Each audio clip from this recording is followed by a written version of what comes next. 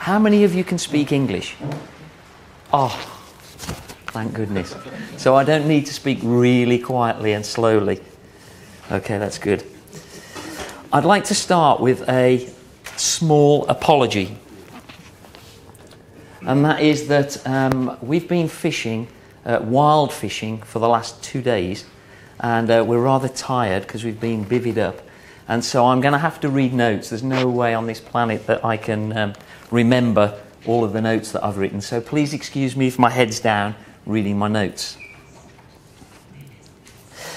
But then it's not all about me. And it's certainly not about my presentation skills.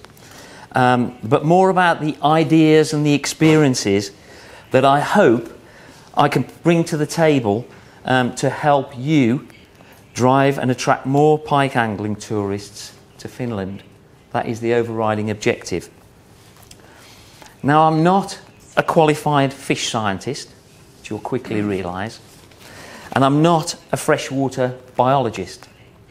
Just merely a regular guy who's spent the last 45 years trying to catch the biggest pike that I can possibly catch.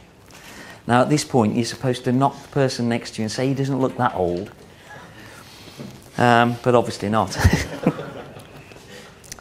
During those 45 years or so, my homeland, the UK, has seen dramatic changes in the way we fish for pike, the way we protect our pike, and the way we develop those waters that are the home to our pike.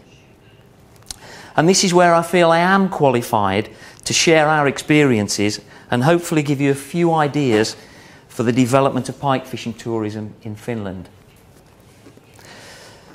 First of all, let me tell you that you have the most beautiful country. That's a given. And you have lots of huge, stunning pike waters. That's something that we don't have a great deal of in the UK.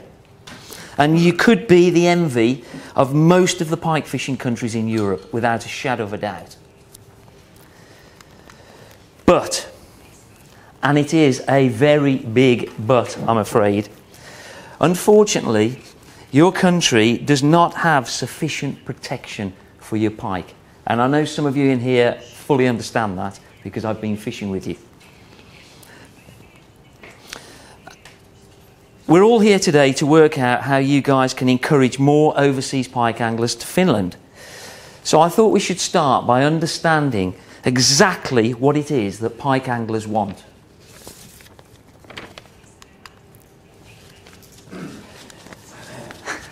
For sure, they want to catch lots of pike, especially if they've travelled overseas and spent a lot of money. They want to fish on stunning waters in beautiful surroundings.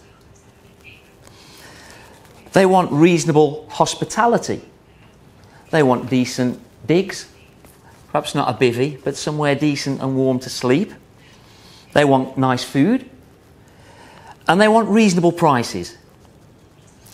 And they need fairly straightforward access to their chosen waters where they're going to fish. But most importantly, and I cannot overstress this point, they want to be in with the chance of catching a monster pike.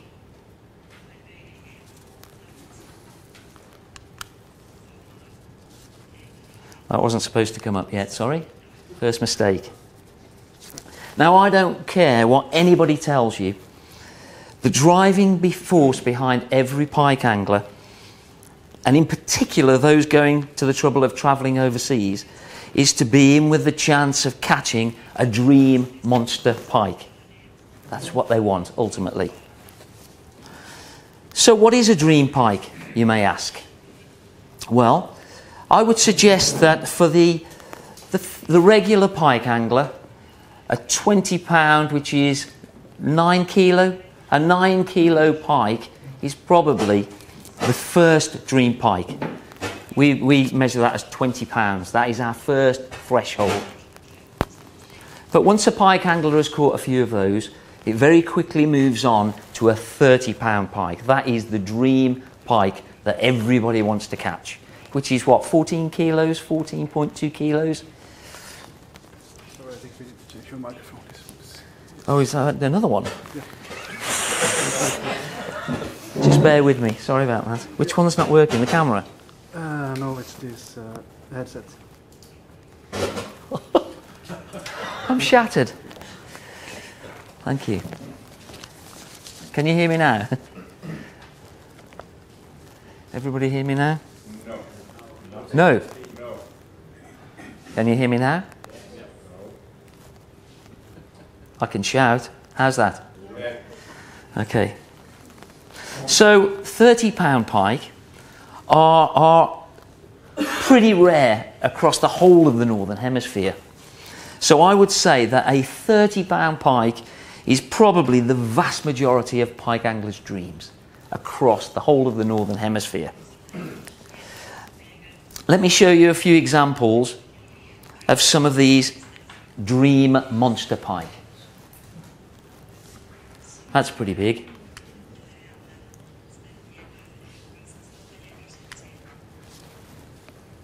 Oh, who's that ugly mutt?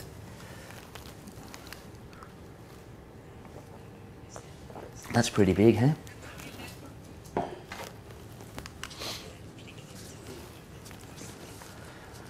And that's pretty big. So there's a few examples of what I would call, and what most people call, monster pike.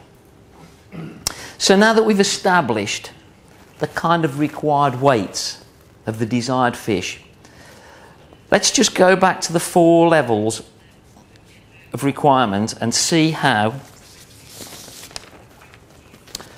Finland fares. You do have waters with enough, dare I say, smaller pike, so that there's a good opportunity to catch plenty of pike. So you've got a big tick there for sure. You certainly have the most beautiful waters and scenery. So that's another big tick for Finland. You have great hospitality. We've enjoyed great hospitality while we've been here. I'm sure it could always be a bit cheaper, but hey.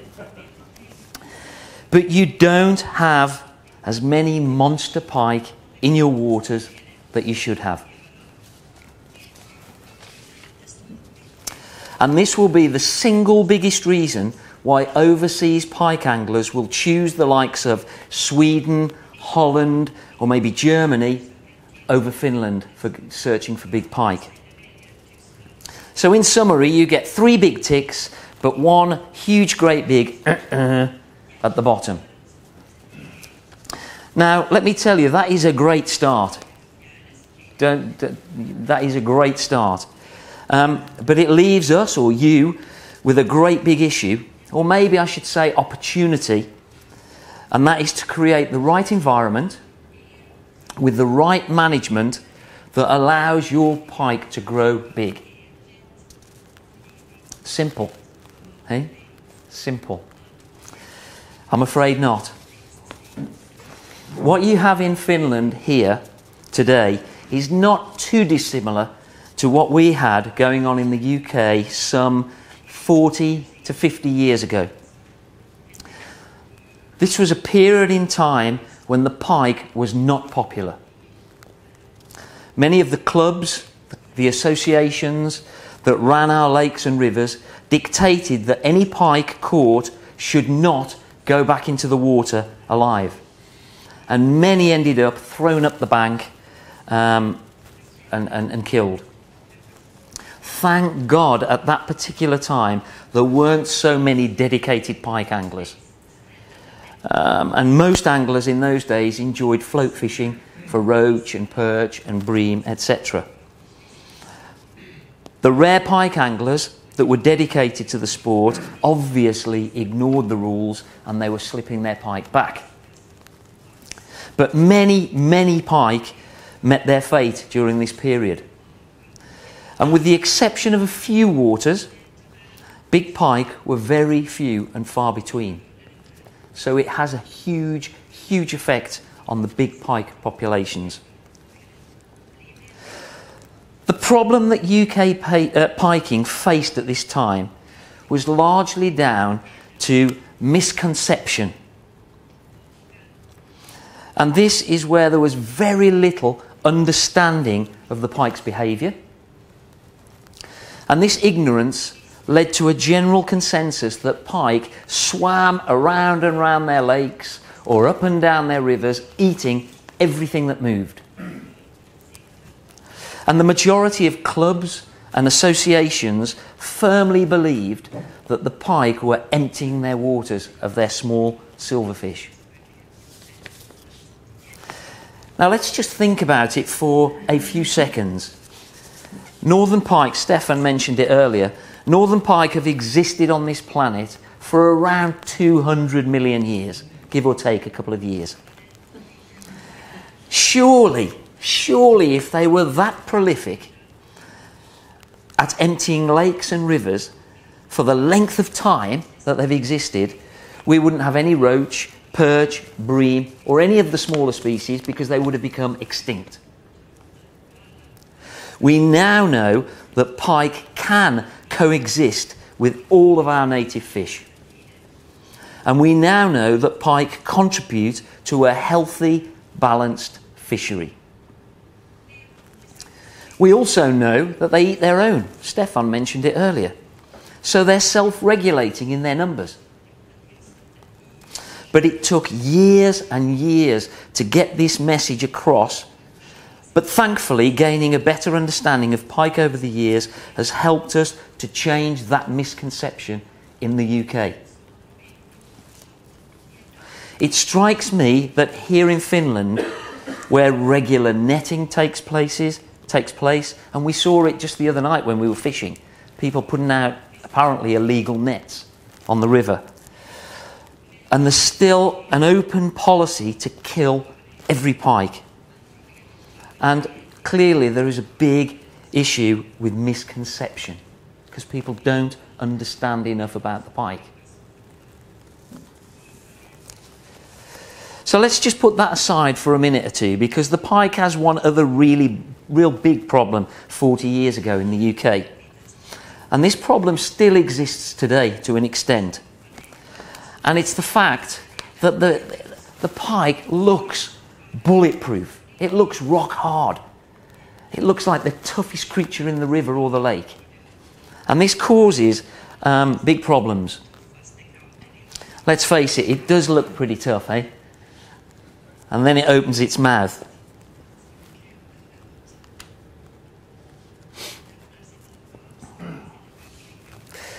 This appearance and the tendency to thrash about both in the water and out of the water makes people scared of the pike.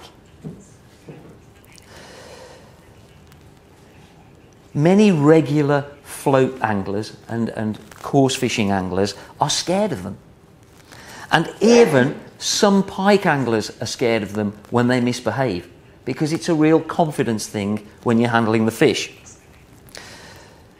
A mouthful of razor-sharp teeth does nothing to help these fears, and this poses a huge problem for the pike, because nothing could actually be further from the truth. Because this apex predator is in actual fact one of the weakest fish that we have in our fresh waters. It's mega sensitive to water conditions. If you catch one in warm water where oxygen levels are low, it will gas up, roll over, and in many cases die. If you keep it out of the water for too long, taking 25 photographs, it will sometimes struggle to swim away and it will potentially die. They're not like carp that can stay out of the water for a long time. And it doesn't take kindly to having damage to the gill rakers and will sometimes turn over and die. So the pike isn't as rock hard as everybody thinks.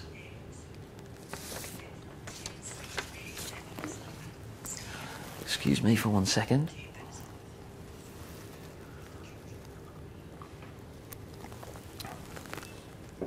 So in an era of little knowledge, little expertise, and this word misconception, the pike stocks suffered badly in the UK all those years ago.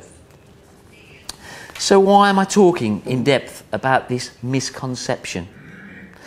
Well, I suspect that there's still a misconception amongst the districts or the powers that be here in Finland, those who control your waters. And I would almost guarantee that their views, coupled with the fact that you're allowed to kill any pike, will be causing horrendous damage somewhere along the line. The districts, I'm not sure if that's the terminology, but I think it's the districts or the people who control the fishing should be the first people to rid of this misconception. And they should be made fully aware that the pike will complement their fisheries and not decimate them. Thankfully, things have improved dramatically back in the UK. And today we only have the odd isolated incident where pike are persecuted. And this is usually dealt with fairly quickly. That said, we do have one huge problem that in many ways is similar to what is going on here in Finland, and that is Southern Island, or Air, as you may call it.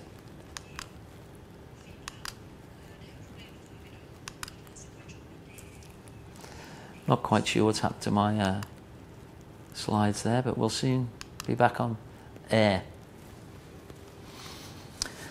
Though Southern Ireland is not officially part of the UK, we do have a strong affinity with this stunning part of Ireland. Between 1983 and possibly 1996, I think it's fair to say that Southern Ireland boasted the very best pike fishing in the world. They had it all. They had beautiful waters, big waters, very similar to Finland. And pike anglers flocked from the continent year after year after year to the likes of Loch Corrib and Loch Mask in pursuit of the giant pike. And they did hold big pike.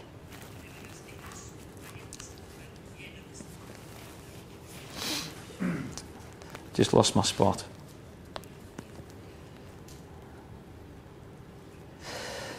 Things were not to last, however.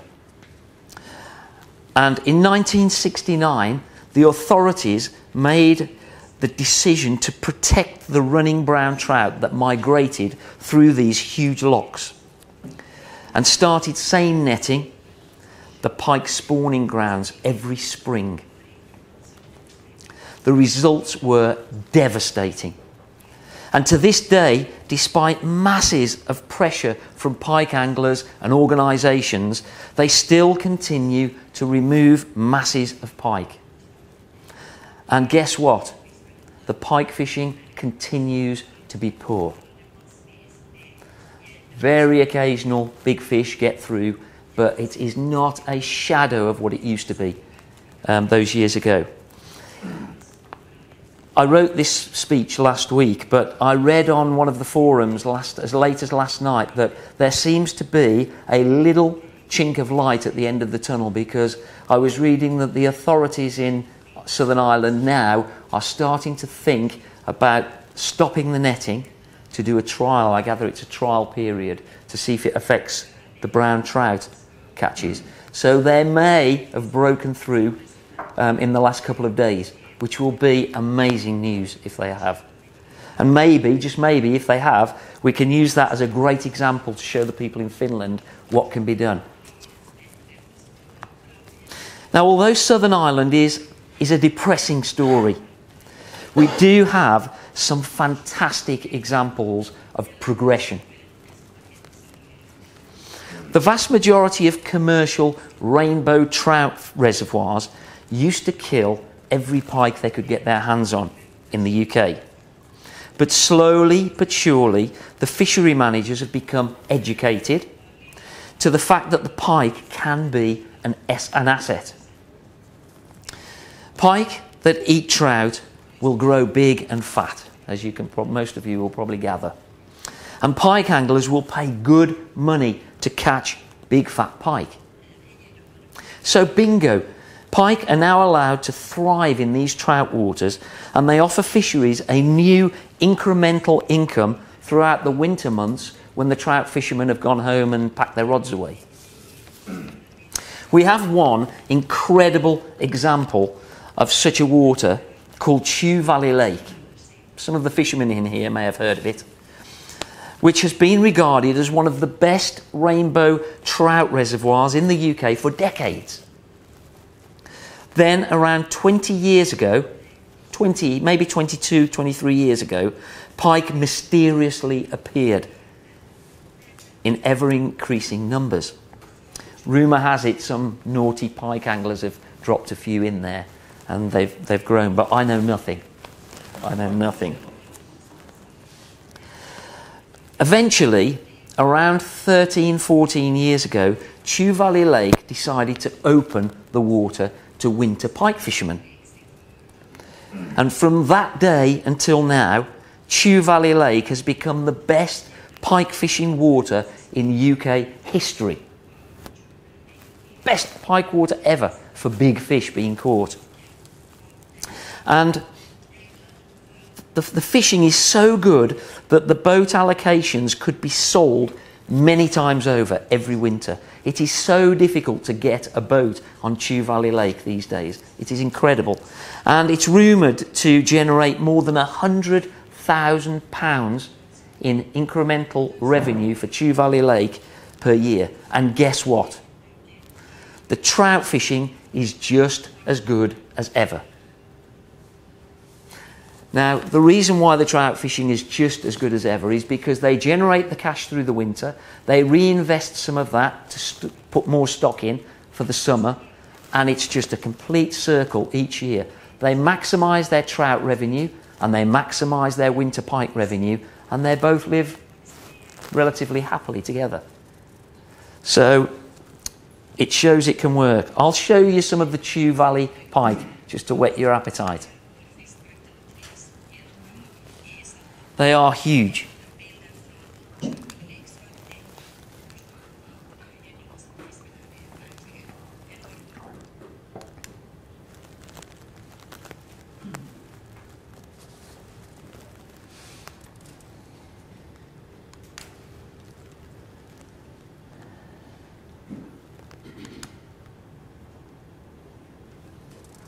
I guess this is what the authorities that control the waters in Finland really need to understand, that the commercial benefit of having big pike in your waters.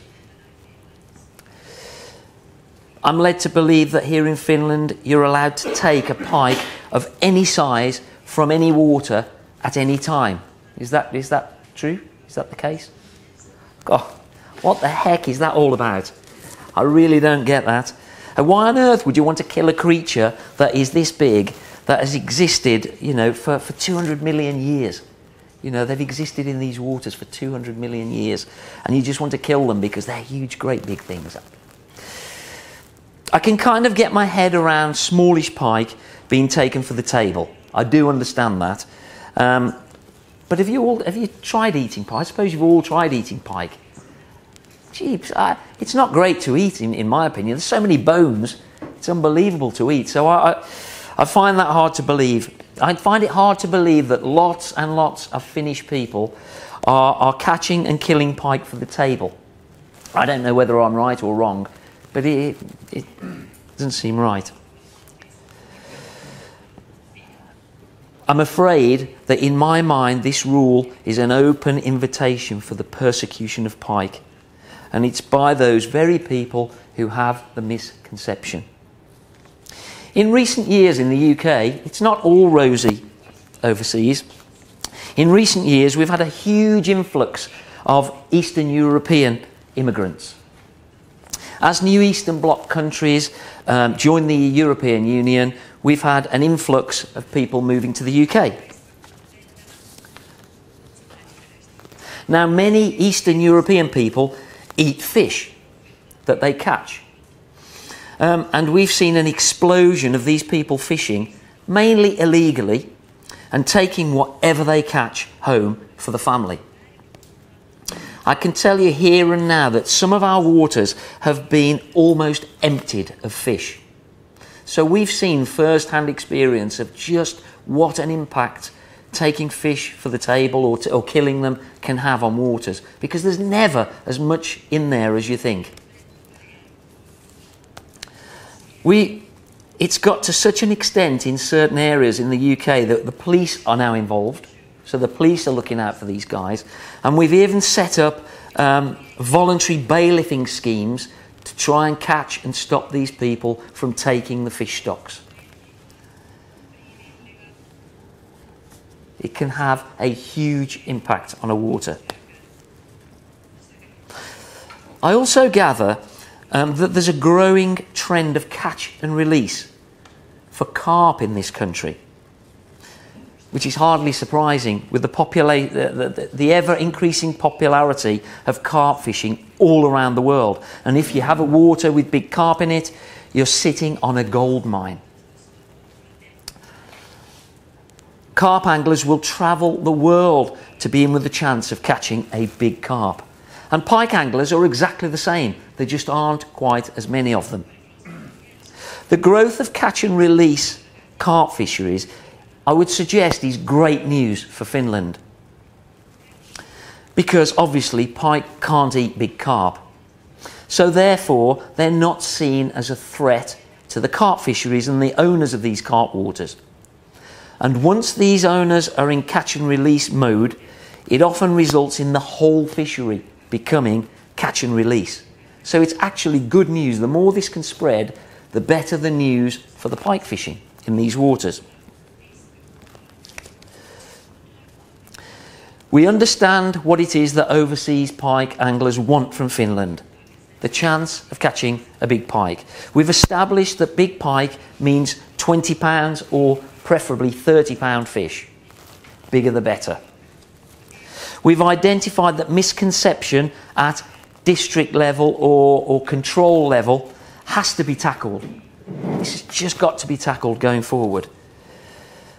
And I've strongly suggested that the rule allowing all pike to be killed most definitely needs to be changed if Finland really does want to become a premier destination for overseas anglers. Now there's one more very important final part to the jigsaw. Safe handling of your pike when you've caught them. As I mentioned earlier, northern pike have existed on our planet for somewhere in the region of 200 million years. Humans, a mere 200,000 years. Fraction of the amount of time. Dinosaurs roamed the earth for 165 million years and became extinct around about 15 million years ago. So our pike existed alongside the dinosaurs. They even outlived them, as we all know, obviously. They survived the dinosaurs. They even survived whatever wiped the dinosaurs out. And then, to cap it all off, they survived an ice age. So I think it's fair to say that they are pretty resilient creatures. But the sad thing is, today the pike probably faces its biggest threat to date. Man. But more specifically, pike anglers. Now that may sound a little dramatic, given they've had to fight off dinosaurs and ice ages and all that. But what they've lived through before, but the reality is that pike do not like being caught. I mentioned earlier that they are extremely sensitive fish that become extremely vulnerable when they're caught. There's a famous old saying that goes, if you love your pike that much, don't fish for them. But it's not quite that simple, because many of us anglers are addicted to catching big pike. It's our passion, and in many cases it takes up half of our lives. So if we assume that we won't stop pike fishing, we should sure as hell make sure that we make the best of a bad job and take special care of our pike when we catch them.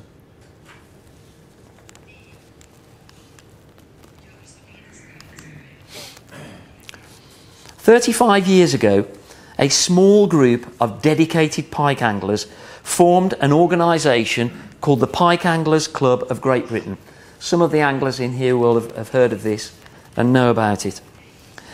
Little did these guys know that at the time that this club would go on to change the face of pike fishing in the UK and to an extent across the world of pike fishing. Let me read out their mission statement.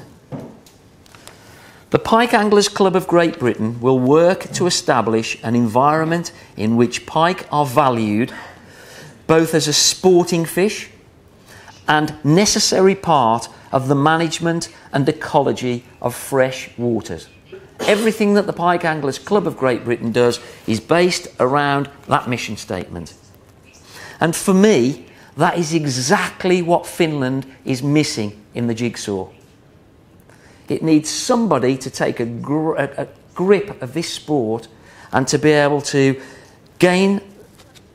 educate people that need educating, promoting pike to those that need promoting to, and coaching anglers and youngsters that need to be coached. And that is exactly what the Pike Anglers Club of Great Britain does and lives and breathes in the UK.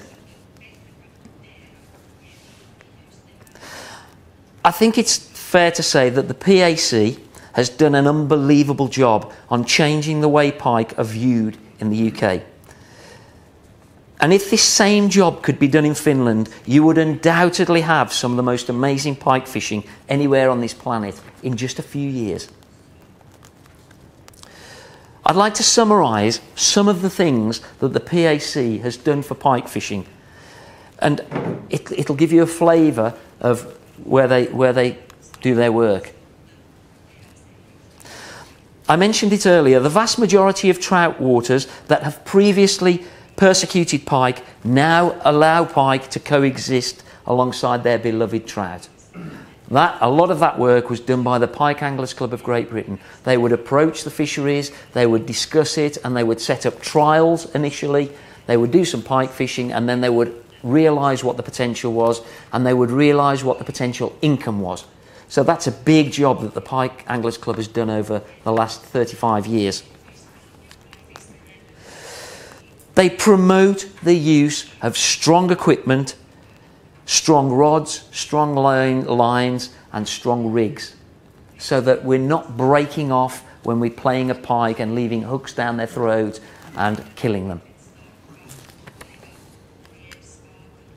Sorry, I missed one out.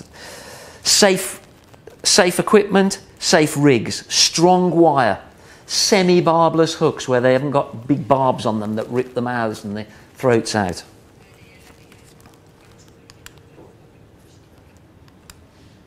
Good bite indication. So as soon as the pike picks up the bait, we know straight away and we can react quickly before they can swallow the bait and the hooks are in their throat. So it's all good practice and it's good guidelines. Early striking, as soon as the indicator goes, we don't wait for 5 minutes to see the line peeling out. We get straight into them, and again it stops the pike from swallowing the bait and causing problems. Unhooking mats. I'm not sure how common unhooking mats are, but there's nothing worse for a pike than thrashing on the bottom of a boat or on the gravel and the hard rocky banks that you've got here in Finland. There is nothing worse than slashing their backs and sides and damaging them. So unhooking mats are compulsory on a lot of UK waters now for all different species of fish. Proper unhooking equipment. Big strong forceps. On this particular picture I haven't got the big pliers for removing lures because I was bank fishing at this time. Get the scales ready. Get the tape measure if you're going to measure them ready, so that when that fish is out of the water you can be as quick as possible and get them back into the water. So it's all stuff that the Pike Anglers Club have been preaching and coaching and practicing for 35 years.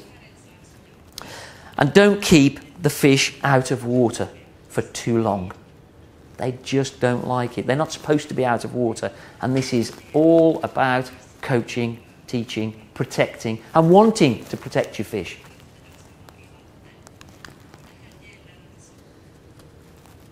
There's one just going back. Healthy. It might be a bit stressed out, but in very good condition and ready to grow bigger and get caught again. The list goes on and on and on, but hopefully that's made a point of what the Pike Anglers Club has done in the UK. The result is a high percentage of pike anglers are now following the PAC's Code of Practice, which has had a massive impact on the welfare of our stocks. Of course, things do go wrong, and there's always a new challenge to be tackled, but we're seeing big pike getting, because some of the big pike that we saw earlier from Chew Valley Lake, they get caught regularly. Now you can imagine how many happy pike anglers are there when they've caught some of those fish, you know, over a 2 or 3 year period maybe.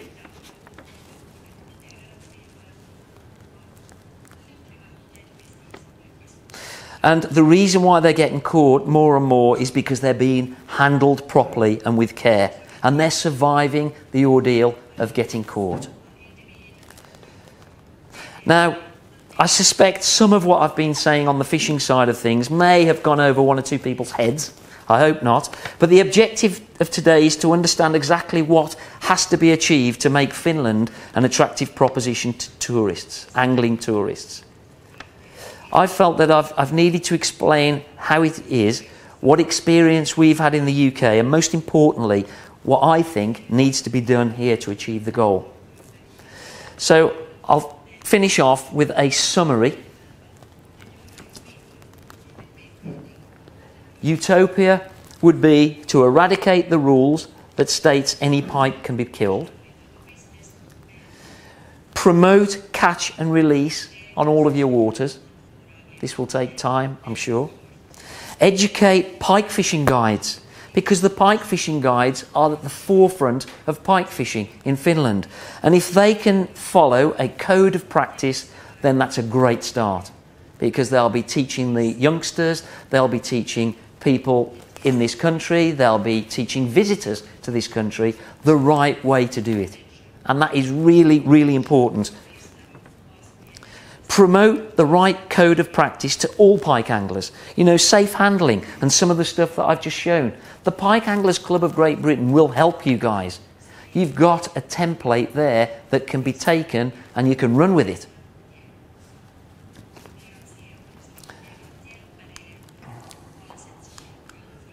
Please, please ban the use of boga lip grips. I don't know how much, I suspect there are quite a few of these used, and they are horrendous. Some of the damage that gets caused, and people that use them will tell you that they don't damage the fish. They don't damage the fish, but they do. Anything that has got 2 claws gripping a piece of flesh, and let's face it, the mouth is the most important part of a pike's body because it has to function properly to eat. And these guys that are using boga grips are damaging the soft tissues around the mouth, and it is not necessary. How's that poor fish going to catch bait and survive and grow big? No chance.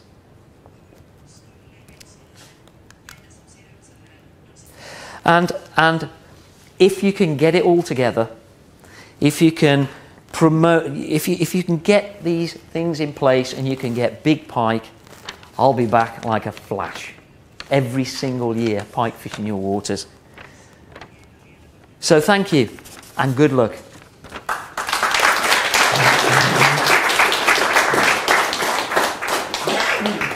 And one question, you say about these monster pikes over 30 pounds. I have caught within the past 15 years 4 of them. So how often is that the pike anglers in UK catch one? Well, that varies tremendously. I mean, if you talk to Neville, he's caught 16? 16 30 pounds pike. Now he's very old. No. But the kind of the regular pike angler, they're not there. Whatever I've told you about the UK, 30-pound pike are still rare. yeah. We get a lot of 20-pounders. We get a fair amount of 25-pounders. You know, they're not uncommon. 30-pounders are pretty rare, but we've got certain waters. Chew Valley Lake, for example. Chew Valley Lake, on a good day, might produce... Well, one day that Neville and I fished Chew Valley Lake, it did 11 30s. Not to us, but 11 30s, and that's 25 boats. So that's the exception, and that really is the exception. But Neville's caught 16 in his lifetime. I've caught 8. So they're not commonplace, but they are around. Thank you. And how many pikes you catch normally when you go fishing? How many pikes? Well, we don't catch as many as you catch on the archipelago here, for sure. You know, yeah, Neville's probably right there. If we go and we do a lot of dead baiting in the UK. We've got lure angling fanatics that just lure fish, and we've got probably a high percentage do bait fishing, dead bait fishing. And if you have 3 in a day, that's not bad. Some days you'll have 5 or 6 and it's a great day. But we don't have the kind of catches that you have out here where you can catch 20, 30, 50, you know.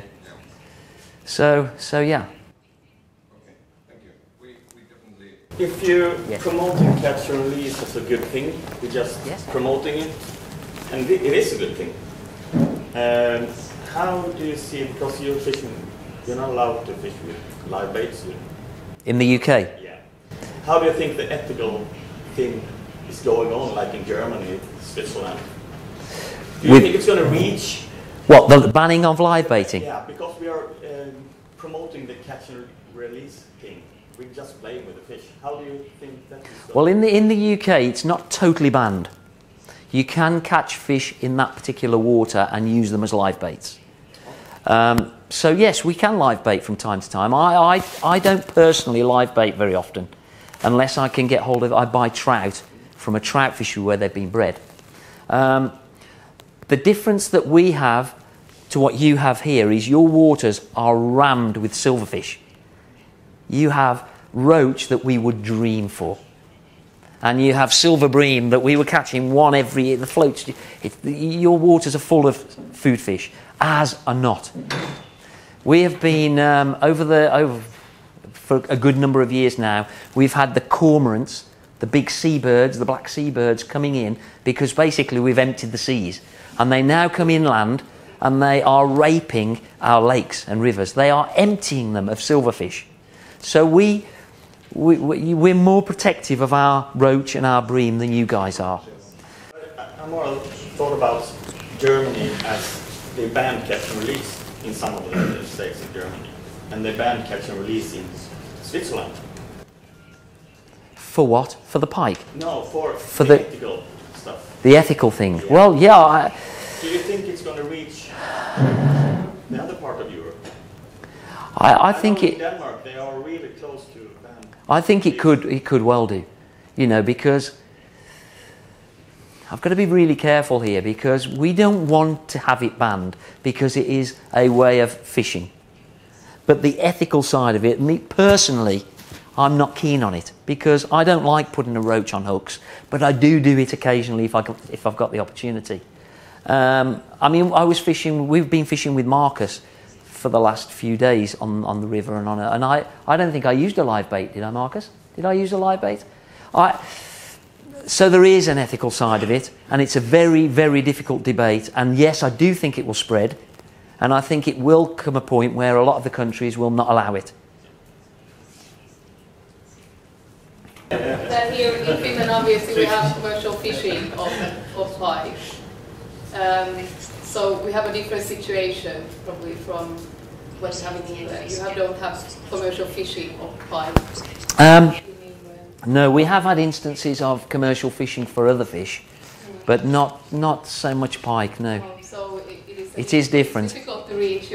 Obviously the information about the best catch and release practice and all that we can do that, but banning fishing of pike won't be. And obviously we would aim to have sustainable fishing of pike, commercial fishing of pike. if I'm totally honest, I think that you've got to do this in stages.